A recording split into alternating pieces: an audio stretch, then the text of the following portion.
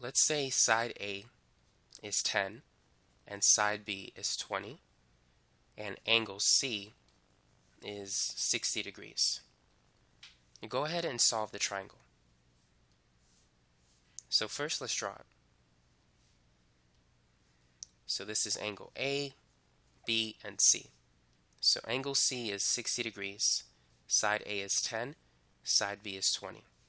So what we have is a side, angle, side triangle.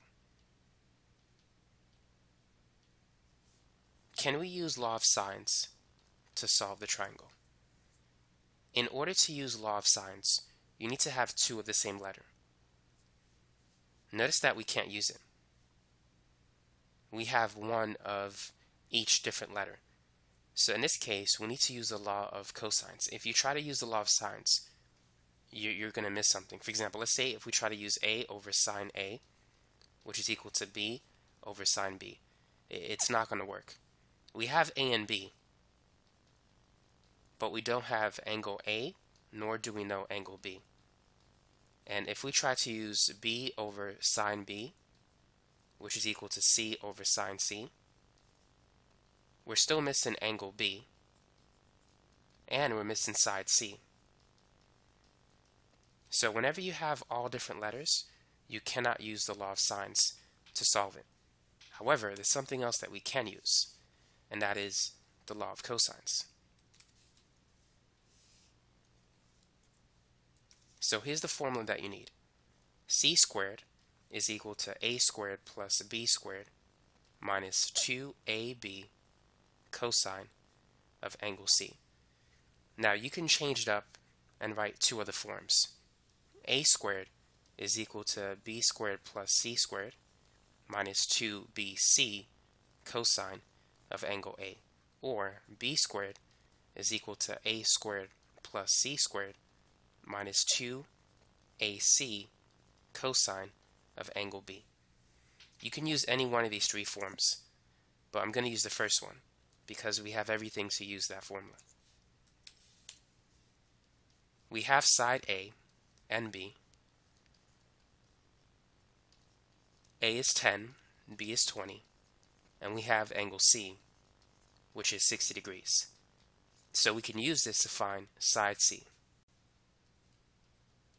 10 squared is 100, 20 times 20 is 400, and 2 times 10 is 20, times another 20, that's 400 as well. Now cosine 60 is 1/2. 100 plus 400 is 500, and half of 400 is 200. So C squared is equal to 300. So therefore C is the square root of 300, which is 10 root 3, or 17.32. So now that we have side C, we could use the law of sines to figure out everything else.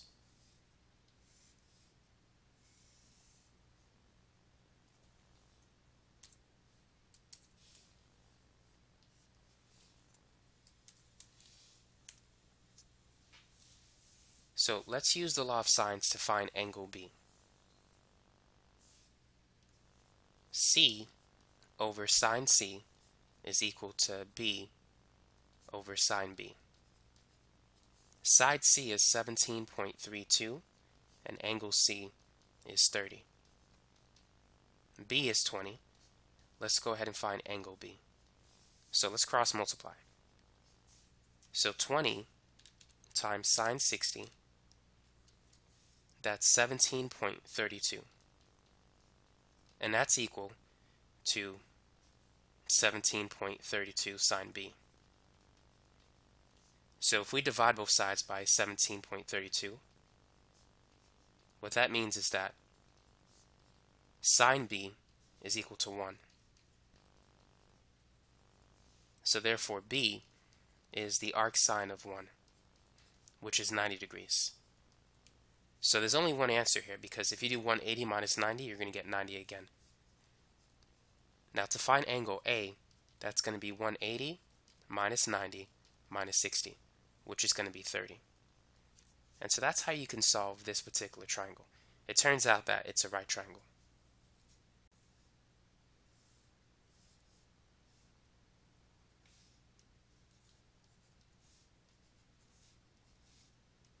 Let's say that side A is 7, side B is 8, side C is 9. Use the law of cosines to solve the triangle. So this time, we have all three sides. So what we have is a side, side, side triangle. So let's start with this formula. C squared is equal to A squared plus B squared minus 2AB cosine of angle C.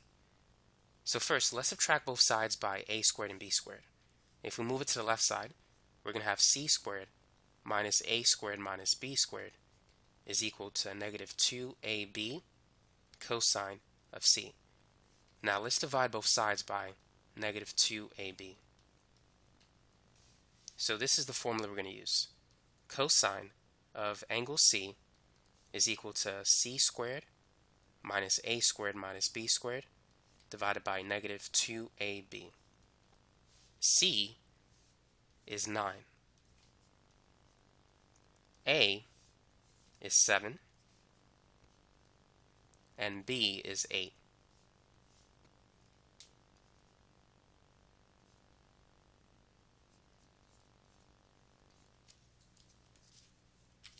Nine squared is 81, 7 squared is 49, and 8 squared is 64.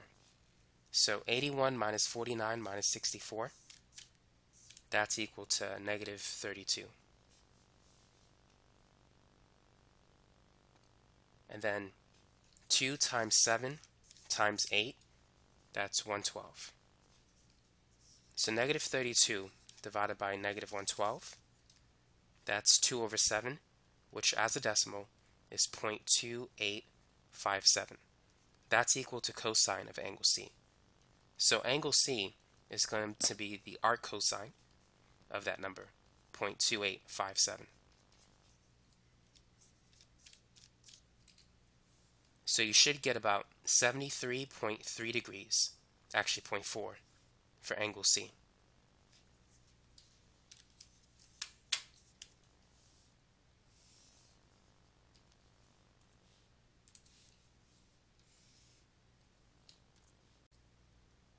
Now let's use the law of cosines to figure out everything else. So let's start with this equation. C over sine C is equal to A over sine A. So C is 9, angle C is 73.4.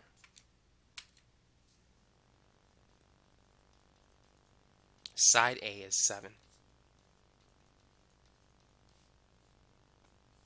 Now let's cross multiply. 7 times sine 73.4, that's about 6.708, and that's equal to 9 times sine A. So 6.708 divided by 9, that's about 0.7453. So angle A is going to be the arc sine of that number.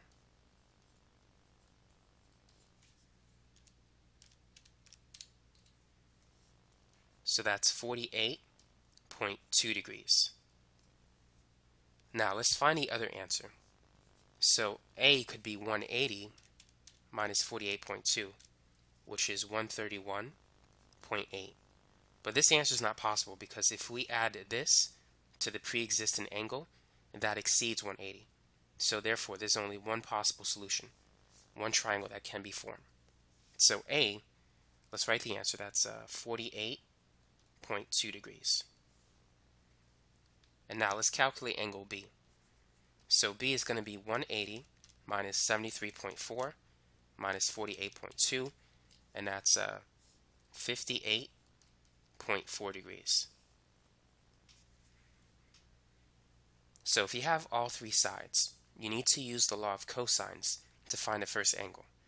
And then you could use the law of sines to find everything else. So that's it for this lesson.